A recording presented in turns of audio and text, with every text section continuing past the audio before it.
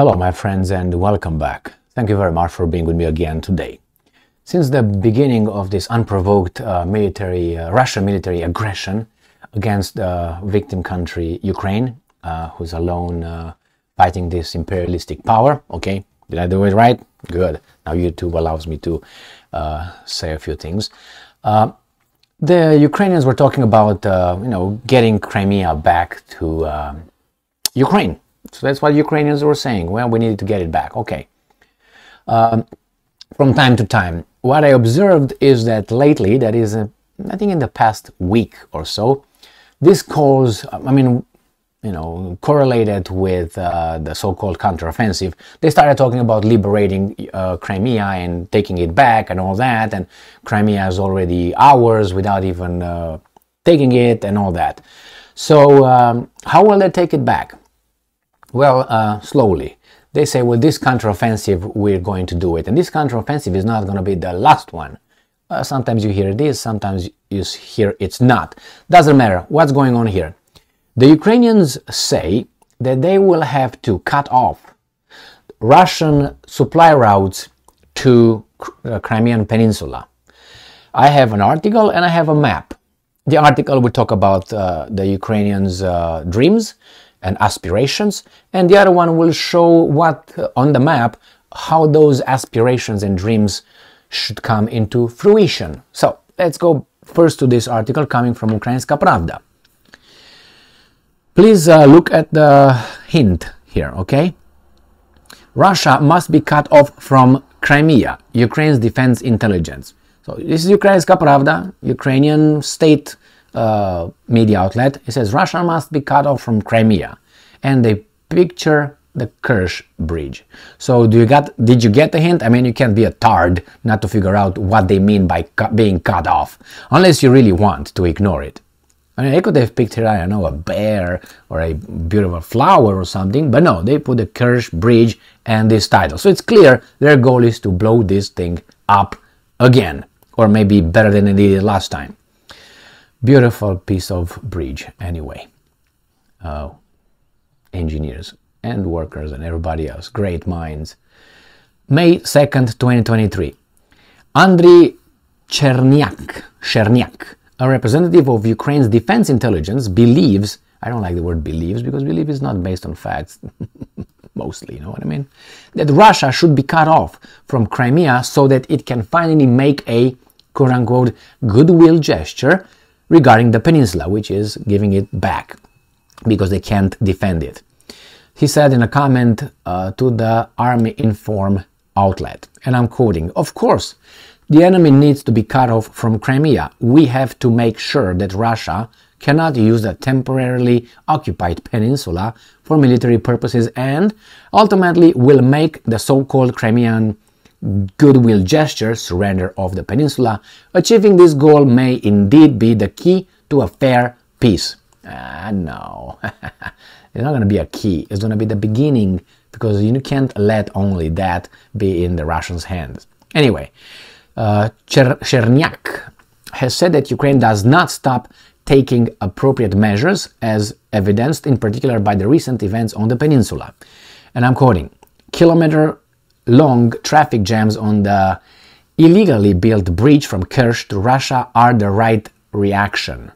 The defense intelligence of Ukraine strongly recommends leaving occupied Crimea, while this option is still available. Ukraine is coming back and will come back to Crimea." Well, there's two options, and I don't know. We'll see. The phrase goodwill gesture became popular after Russia surrendered Snake Island in 2022. June 2022. I think that was a weasel move, and the goodwill gesture was also a weasel move. At the time, the Russian authorities stated that they have, and I'm quoting, completed their task on the island. Of what? Giving it back to those guys? And withdrawn the garrison that was deployed there, supposedly as a goodwill gesture, after I think some of their military batteries or whatever they were over there were blown up by the Ukrainians. So they say, screw it, we don't need it. So now let's see where the Crimean Peninsula is and how this will play strategically into the Ukrainians' goals. So right here, obviously, this is Crimea. and this is where the Russians are, right? This is all in Russia. This is part of Russia, and they want all that back. They want that to the Russians to come back, and I think Kherson as well. I don't know if they still want it or not. Now, the problem is here. The Ukrainians said that they have to cut the Russians off here in Zaporozhye Oblast, which is right here. So they say if we cut them off right here, the Russians will not be able to come here. The problem is the Russians will be able to come here through the Kerch bridge, which is right here between the Sea of Azov and the Black Sea. So here is Kerch. This is the bridge right here somewhere in this area. You see him right here? Here is the bridge. They want to blow this up, and somehow the Russians cannot supply their forces here when or if the Ukrainians start a counteroffensive here. So they probably do it in two ways, I'm assuming. One, they will probably want to destroy this one in the same time with cutting the Russians off here, right here.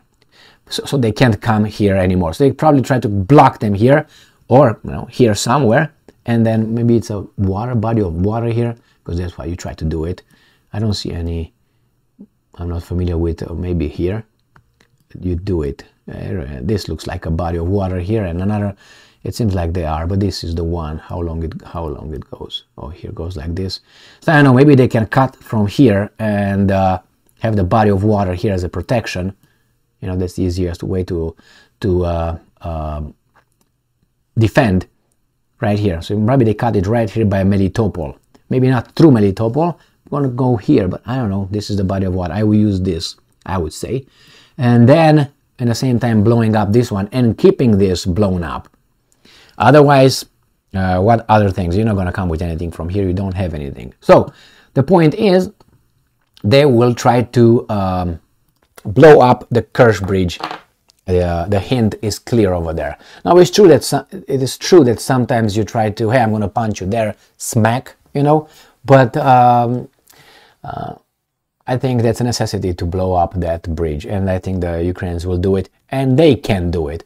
Well, the Russians, again, some articles state that the Russians are beefing up their defense systems over there by the Kerch bridge for exact that reason. It's kind of quite a long distance from Ukraine to that Kerch bridge to bring, drones and water drones, but I think they can do it. I mean, they came to Sevastopol, so that's halfway, I will guess. Not guess, it looks like.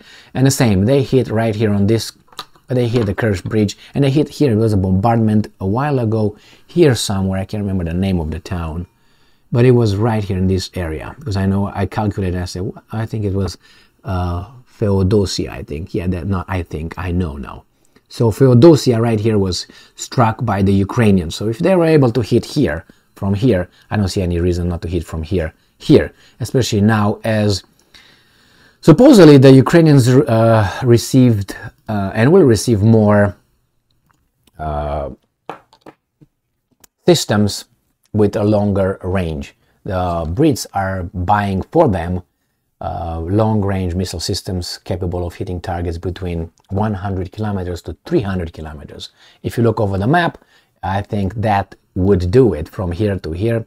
Could be about 300 kilometers, so they can definitely do it. I don't know if this legend will tell us distance. No, it doesn't, but I know I did this before in a other video, and I calculated it from here. Whatever the name of the town was, it? I forgot about it. The one that I mentioned here. Until here is about... no, it was right here actually when they hit these things on here. And it's about what, 300, 400 kilometers.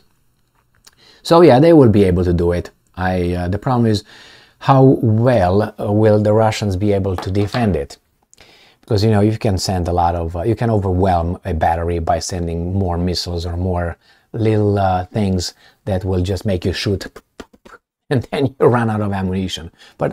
Or you send something that these systems cannot see. We'll find out.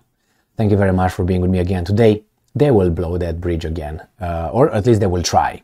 I would give them success chances 80%. Sorry, they did it once, and they did it with that, supposedly with that truck. I think they can do it with other means as well. If the Americans and the Brits will calculate and plan it right, the Ukrainians will push the button. Where do I push? Oh, no, not there. Oh, right there, right here. Okay, yeah. We did it. Yes, that's exactly how it happens. Our weapons, our command, our planners. You just push the button. What do I push? Here? No, not the red one, not the blue one. No, the green. What's green? This is green? Yeah. We did it, man. Give me 5. Thank you very much for being with me again today. Stay strong, stay smart, look for the truth, and be just.